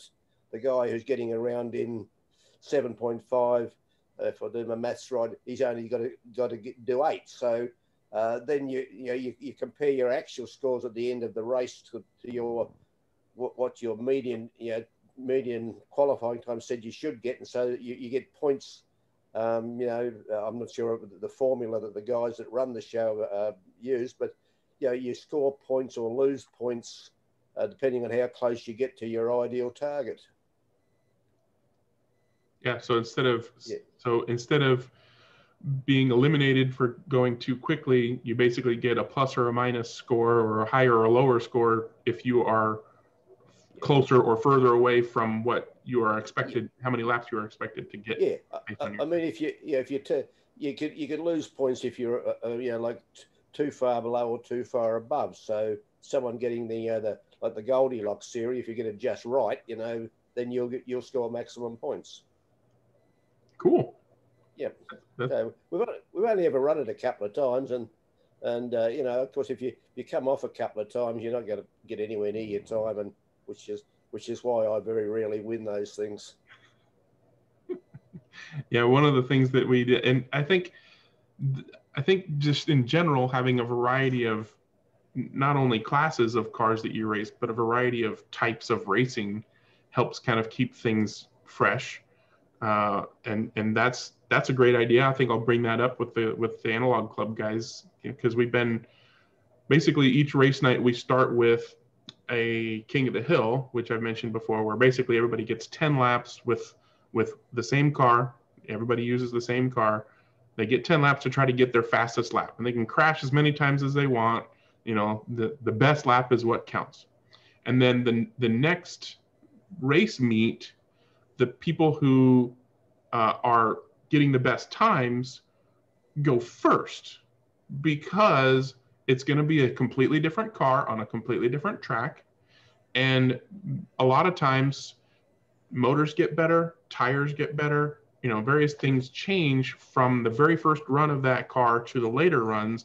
Never mind the whole, everybody else gets to go to school by watching the first guys race the cars. So oftentimes the guys who go first, because they got great times before, and it's also cumulative, right? So if you keep getting the best times, you're pretty much always going to go first, and eventually you're going to get knocked down the list, because you're going to end up putting a car on that's got no traction at all until the tires warm up or the track warms up or whatever the case may be. Or it's just this bizarre car that is weird to figure out, and everybody else gets to watch you screw up and then do better on their round. And then the next thing we race is IROC, right? Everybody's most familiar with IROC, so club cars, basically, or host cars, and everybody races the same cars. Everybody rotates lanes, but the cars stay in their lanes. Everybody has to run every different car, and so it definitely becomes more of a driver's kind of, who's the best driver kind of situation versus who's the best car tuner or both. And then we run our series cars. So every race night is King of the Hill, IROC, and then series cars. So every race night is a variety of races. But we've been doing King of the Hill for a while. We had a time where we were doing what we called rally, which was you had a set amount of laps to get, and you tried to get them all in the quickest time. But the downside to that is that marshalling, of course, had a huge impact on, how good your time was. And so everybody had to be on point with their marshalling, or else the driver, gets understandably upset about a slow marshal, ruining their time. I mean, don't crash, obviously, then you can't complain about the marshal. But I think that, Big Dan, that idea is a new spin on a different way of racing that I think the guys will probably get a kick out of. So I think I'll see if we can work that into replacing King of the Hill for a while, because I think some of the guys are getting kind of tired of the King of the Hill format because it's been the first type of race for so long now. So yeah, thanks for that idea. Anybody else got any? I mean, I'm gonna air quote handicapping because that kind of has a connotation that a lot of people don't like. Well, how about we just call it equalizing? I mean, I don't think there's a word that's going to make everybody happy. So handicapping, equalizing, funifying, whatever, you want to call it. Balance of power. Balance of power, whatever. Does anybody else have anything that they do or they've heard of? Something they want to try? Question? Roger calls his system the equalizer. The equalizer, yeah. I like it. Roger. Or leveling. How about leveling? Leveling, sure. Leveling and playing field. Does anybody have any questions about any of the other things that we've talked about with regards to equalizing or handicapping or previous subject matter of today's chat? I've got about 15, 20 minutes left here. Any other topics anybody wants to bring up? I was just going to follow up for Petrucci. I had a look on Pendle's website, and the Ford GTE from Sideways is still on pre-order. And over in Australia on an Armchair Racers talking about coming in June. So I'm not sure whether anyone would have one in the flesh at this stage. Seems we might be a little bit early on that one. So yeah, hopefully in a couple of months we have some people ranting and raving. Or I know I may have asked this before, if I may, but yeah, we talk about racing cars as racing cars. What do you folks do with road cars? Do you just collect them? Do you actually drive them around, or movie cars, or cars that aren't necessarily race cars? Yeah, well, John, I can throw one in here. It's again, I didn't think of this, that we did have a series down with the Hobart Club a few years ago, which the car you raced had to have featured in a movie. One guy actually run Mater from the Cars cartoon thing, the little tow truck. But there's quite a variety of things. I can't remember them all now, but Mater was the point one that I, Mater or Marta or whatever you call him. He's Mater because he's Tow Mater. Oh, right, okay. I raced the Batmobile. What's the one with the three fins coming off the back of it? Oh, the 90s one. The 1989, Michael Keaton. Yeah, that's the one. Yeah. I had that. It's like a 1/43rd size, isn't it? No, 1/32. Well, I mean, they call it 1/32, but it was like way too small for. Oh no! Mine was actually, it's about that big. It's a proper. I'll dig it out one from next time. Was it a model kit? Was it a model kit or was it the Scalextric? No, I got the Scalextric one. No, this was I think this was a converted kit. Yeah, because I'll dig it out. Yeah, there's some really great cars. We want to see that. Yeah, I'll dig it out next time. Yeah, it's in the garage at the moment. I'm not going up there now. I mean, who doesn't love some movie cars? I've got a small collection. With the the Mad Max car and the Back to the Future, and Oh, the Bullet Mustang with the Charger. Bullet Mustang, Starsky and Hutch, Dukes of Hazzard. I'm absolutely looking forward to getting the new Batmobile, this electric Batmobile, classic Batmobile, as well as the Knight Rider kit that they're planning to come out with. And yeah, I think Luff's way of equalizing, pretty much, yeah, absolutely. I'd put one of those cars on. I probably would not have a race of movie cars or TV show cars or whatever, because they're all so completely different. They probably wouldn't really race against each other unless we did something that equalized things like Luff's equalizer or some of these other things. Yeah. I've got a great Hornet upstairs, which I'll start to build as well, and that's still up in the box. I've looked at it, put the chassis together, and went, nah, I can't be arsed. For what car? The Green Hornet. The Green Hornet. You could get the Batmobile. I've got the Batmobile, the first edition one that's got electrics. I've got that and the Green Hornet as a motorized kit. Yeah. And I think it's AMT done it, didn't it? Is it AMT? Yeah. Those were from the old Aurora molds in the 60s. Yeah. Yeah. And the body's nice. The actual body on the Green Hornet car is lovely. It's just, I just can't be asked to put it together. Don't wish to put out the fire on this subject, but you can pretty much prove any car has appeared in a movie.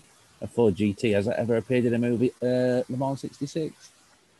You race what you want, then, can't you? It was in the background of that one movie that that was actually my car. It happened to be where they were filming. So yes, it's a movie car. Okay, Wayne, name a movie that had a Mosler in it. I would join the Mosler Facebook group and find out. One of my recent past road cars is an Alpha 147, and a lot of people on the Alpha 147 group regularly ask, "Have the 147 ever featured in a film?" And of course it is. It's in all sorts of different films, usually as a police car or something like that. But nearly any car has appeared in a film these days. Well, that's only because they're on set for catering, aren't they? I don't know what they're on set for. They might be on set for real corrosion purposes and crashing and that's right, whatever Italian cars do, All the florists use them for fertilizer, absolutely. To be fair, I think everybody knows what we mean when we say movie cars or TV yeah. That's why I didn't want to put out the fire. Old Granada, John White, into a tip. Skip, sorry. Yeah. And the King of the Hill, thing that we race is often where people will put the car that they never get to race in the series because it's just so off the wall or something like that. So absolutely, we've run movie cars in King of the Hill and just obscure, race cars, or some brand new car from some brand new manufacturer that there aren't enough for us to run as a series. It'll be like, hey, try this out. And everybody's like, oh, that's awesome. We should run this as a series when there's enough cars to have everybody get a different one. I've got to say, I've never ever raced under a handicap system with slot cars, but I really like the idea of both what Luff's doing with the breakout potential and your King of the Hill format. We've got a relatively small group at one of our local venues, and that group can be 6 on a club night, and I'm sure those guys would be willing to have a go at that. I mean, everybody likes to try to get the hottest lap they can get, and so it's that's an easy one. You could say, yep, 10 laps, get your hottest lap, and crashes don't matter because, I could take 10 minutes to put your car back on. That lap is already ruined by you crashing on it. So absolutely. Marshalling doesn't matter. Yeah, it's a great race format. What you got, Dennis? There's another thing that, as you were talking about it now, that made me think of what we do at one of the guys locally who has garage races like once every 6 weeks or so. And everything we do there is with his cars supplied. But the first thing that they'll do is it's a 3-lane track. He'll put out 3 cars. Everybody drives all 3 cars on all 3 lanes, and then we total those up. Then we take those totals, right, for each guy, and we rank them. But then we group the people together in teams of 3. And what you do is you take a guy from the top of the list with a guy from the bottom of the list and a guy from the middle of the list. So you even out the teams. And then we'll run we'll run like a mini enduro, which will be like 8 minutes or 10 minutes on a lane, with each one of the guys in the team running one lane. And so you can get it, you have a chance for the fast guy to coach the slow guy to choose which lanes, you know, they're most comfortable on. And those races come out as a team race with sometimes very, very, very close results at the end. And so everybody feels like they're part of it. Everybody feels like they're doing what they can do. Everybody knows that every other team has got the same advantage or disadvantage in terms of how fast the drivers are. And that actually works quite well as an alternate way of leveling the field. Well, that sounds more like a driver-focused approach rather than a car-focused approach. And also when it's one team on the track at a time, right? It's not. Yeah, we don't do that. It's not one team at a time. Let's say there's 12 guys, right? So we divide them up into 4 teams of 3 drivers, and there's 3 lanes on the track. So it becomes a round robin of teams, and then within the team, the team decide which of the 3 lanes is each of the 3 drivers going to drive. So, for example, let's say I'm the fast guy, and I've got 2 other guys. I will drive the difficult lane. The slowest guy will drive the easiest lane. The guy in the middle will drive the middle lane, or whatever it might be. Each guy has his own preference for lane in any case. And then you just drive it as a round robin of the teams, with each team keeping track of who's going to drive on which lane. Yeah. And so it actually works really well. But as John says, yes, it's not the cars. The cars are taken out of the question, because you are still running. Everybody's still running the same 3 cars. The cars stay on the lanes, and so each team drives each car on each lane. You're just swapping the drivers out. But see, here's what I was thinking. If you're dividing up into teams of 3, so basically 3-lane track, teams of 3, a team Greg could do all 3 lanes at the same time, right? And then each team does all 3 lanes at the same time. By doing that, each person on the team is going to do everything they can not to nerf the other guy, because if you accidentally nerf your own teammate, you're going to make your team score lower. But that's a cool idea. Yeah, I hadn't thought of that. Yeah. It's still the same competition, because it's all about total cumulative laps for each team. And you basically get team Greg out of the way, and then you go to team Dennis, and then you go to team Chris, and each team basically has their team's chance of getting the best number of laps. Yeah, that's a cool idea. That's what I was thinking. I'm gonna suggest that to them. Yeah. Yeah, I mean, because it's the same race, except you're eliminating the team-to-team competition. So is that a good thing or is that a bad thing? Depends on your point of view. Anybody else got anything? Any questions? Any? I've just done a little homework and got an answer for John Kitt. Internet Movie Database. Oh, where did a Mosler ever appear in a movie? So Internet it looks Movie like Database. That's awesome. It looks like it appeared in a movie in 2002 there, and The Green Hornet in 2011. Not only a film I've ever heard of, but yeah, you've only got to ask Google, and the Internet Movie Database has come up. Obviously, it's been in Top Gear and Top Gear again, but there you go. That's how hard it was to find out. Well, there you go. And unfortunately, The Green Hornet was such a bad movie. I can't say I've heard or seen any of those. Oh gosh, yeah, it was the one with Seth Rogen in it. They totally mucked it up. That's a different car as well, wasn't it? John, well, now we know about the Internet Movie Cars database. Yeah, somebody has to have done it. Shut that down. We don't want to see that. I've got something here though. Talking about off-the-wall cars and off-the-wall vehicles. I had those as a child. Yeah.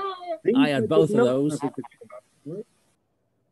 I did not have them. I bought these on a whim about sort of 4 years ago, because I just thought, during warm-up and practice, sometimes it's good to mess around with people.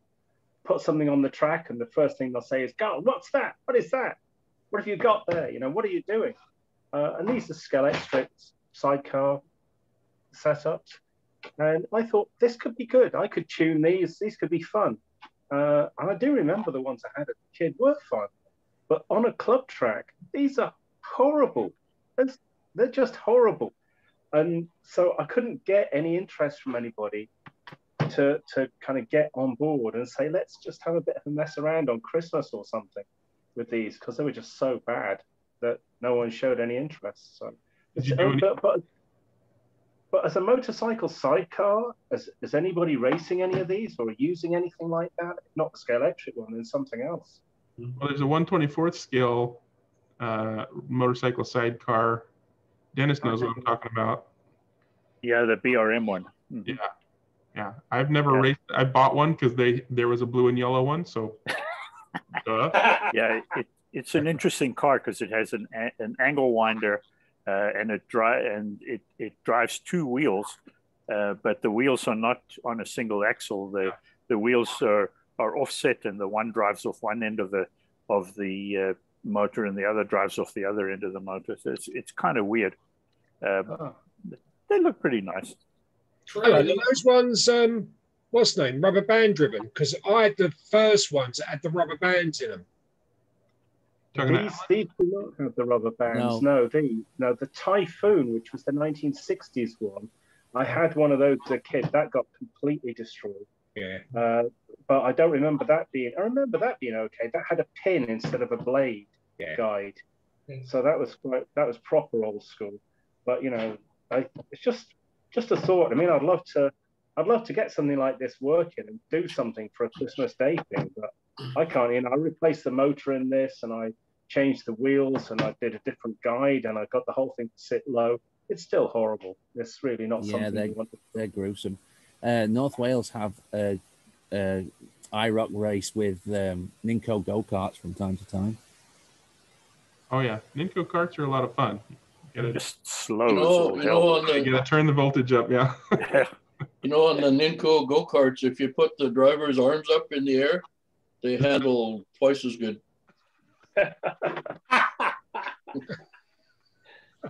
Oh, that's fantastic, because I've got a couple of the guys in the analog club love their Ninco go-karts. I'm absolutely going to tell them to raise their hands. What about the Ninco, what's the name? Oh, what's that game that they done? The Game Boy game toys they done. They done the little ones, didn't they? Oh, no, that's Carrera, wasn't it? Yeah, Carrera did the Super Mario. Is that the one? That's it. Yeah.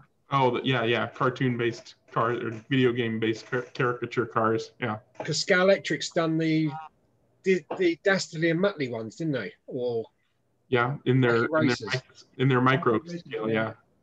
And Scalextric has the carts and the trucks and stuff too to add some variety. On a skateboard. Wouldn't it be nice to be able to have a set of real raceable motorcycles, right? MotoGP stuff. Yeah, I was just about to ask. I've really been thinking about that a lot. Frustrate yourself. Go buy some of those scaly MotoGP bikes. I have four of them. Just gorgeous to look at. Absolutely gorgeous, but they're just hideous to run around the track. Yeah, and SCX had one at one stage with some kind of weighting system so that the thing would actually lean. Yes. And I think that's getting a little closer to where you need to be. But of course, the problem always is to try and get the driving wheel out of the slot. Yeah. Right. Well, here's a challenge. Try to do it in 1/32nd scale. Yeah. Yeah, actual 1/32nd scale. Actual 1/32nd, yeah, because those bikes are probably bigger than.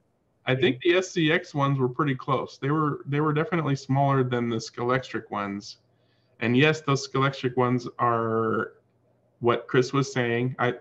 They were going for dirt cheap at the hobby store several years ago when I first got into the hobby.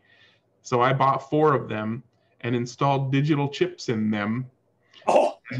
And we raced them on this track, digital, with R1 turns. The trick with those cars, I mean, make sure the outriggers are doing their job. But what I found was to just turn your brakes off, because you want to use all the coast that they have. Turn turn your power or sensitivity or whatever kind of controls you have for making the cars go as low as possible so that they're not so twitchy, because they're those stinking slim can motors that are super, super twitchy. Turn the power down, turn everything down, turn your brakes down, and then just kind of make them go and let them coast through the turns. I actually have a video, if you look through a lot of my old videos, of us racing those things digitally. The worst part was that we set a rule that when you crash, the drivers need to be put back on the bike, and they're only held to the bike with magnets in their butts, right? So the drivers come completely off. They have a really weak magnet in their butt and a weak magnet in the seat of the motorcycle. And just getting the stupid driver to go back on is a pain in the butt. And then you got to get this stinking thing back on the track in the slot, and then not be so frustrated that you're waiting that whole time for the marshal to put your car back on with the motorcycle driver back on, that you don't just pull the trigger hard and come off at the next turn anyways. What about the Sukis? Did you get the Suki set? You know, the whole, like, Scalextric's they done the Grand National, didn't they? And then they done the ones with the carriage behind, the little two-wheel cart. I've seen it, yeah. Snowmobiles. Or snowmobiles. That was Strombecker. That was Strombecker. I've got an ATV. I've got a Ninco 4-wheel ATV as well. Oh, jeez. And Avance Flutter just brought out a 4-wheel ATV just a little while back. I have one of those, and it's actually 4-wheel drive. It has a long shaft, long can motor in it, and it drives front and rear. Yeah, do they come with a banjo? Say again? Do they come with a banjo? No, this is... Oh, okay. The Ninco one is 4-wheel drive, but with a rubber band, I think. Yeah. No, the Avance Slot has a drop arm, has a whole deal. I might actually even... Can we share movies on here? Because I actually made a jump for it. Yeah, go ahead.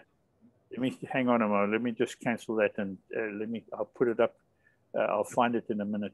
I think the Ninco has a drop arm too. I could go grab it, but yeah, it's just not a good. It's just not a good. Didn't you make a review, Dennis, for Electric Dreams with that ATV? I might have mentioned it in a review, but I don't remember actually making a specific one for it. Where is it now? What's going on here? How about the grannies? You guys seen the grannies in their wheelchairs? Yeah. Yes. Yeah. My bad. March. Well, Dennis is finding that we were racing the go-karts for a while, and they use little things called HT30 motors, which is an HO size cube motor. And we bought a bunch of those from Wizard and BSRT and made those things into just ballistic little carts. Yeah, I like the way that Greg kept talking about cars and drivers when they were actually bikes and riders. Yeah, I can't find it, guys. I thought it was on my computer, but it's actually still just on my phone. I haven't downloaded it. So well, we'll save that one for next time. And we're way past our 2-hour mark, so I'm going to hit the stop button. And as always, come to a live chat so you can have fun and ask your questions and share your stuff. And until then,